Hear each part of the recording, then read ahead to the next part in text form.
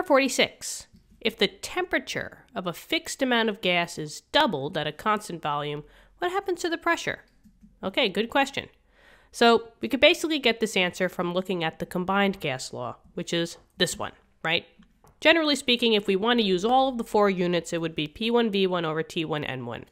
Now in here, they only talked about 3 different units. They talked about temperature, volume, and pressure. They didn't specifically talk about the N value, so get rid of it. Who cares about it, right? And since they said that the volume was constant and it's not changing from one to the other, I don't care about that either. And now we have a lovely formula that is just talking about P and T, pressure and temp.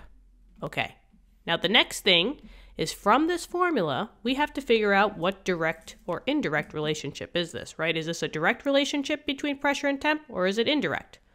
Well, I see that they're one in the numerator and one in the denominator.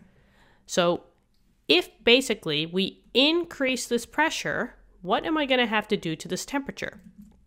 Well, usually if you see something over something else, that's always a direct relationship. And that's what we have here. So if the pressure increases, the volume has to also increase.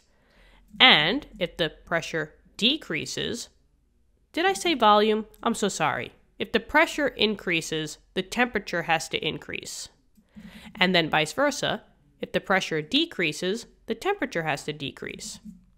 Now they're saying over here that that temperature is doubled. So it looks like that temperature increases 2 times. So what do you think is going to happen to the pressure? Well, just like we said, it's a direct relationship, so it has to increase. And now by how much? Direct. So it's got to also increase by 2 times. And that is your answer, basically. It all comes down to just knowing your relationships.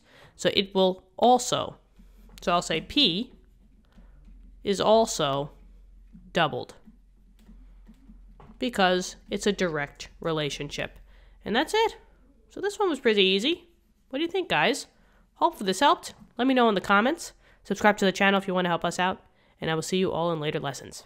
Bye-bye.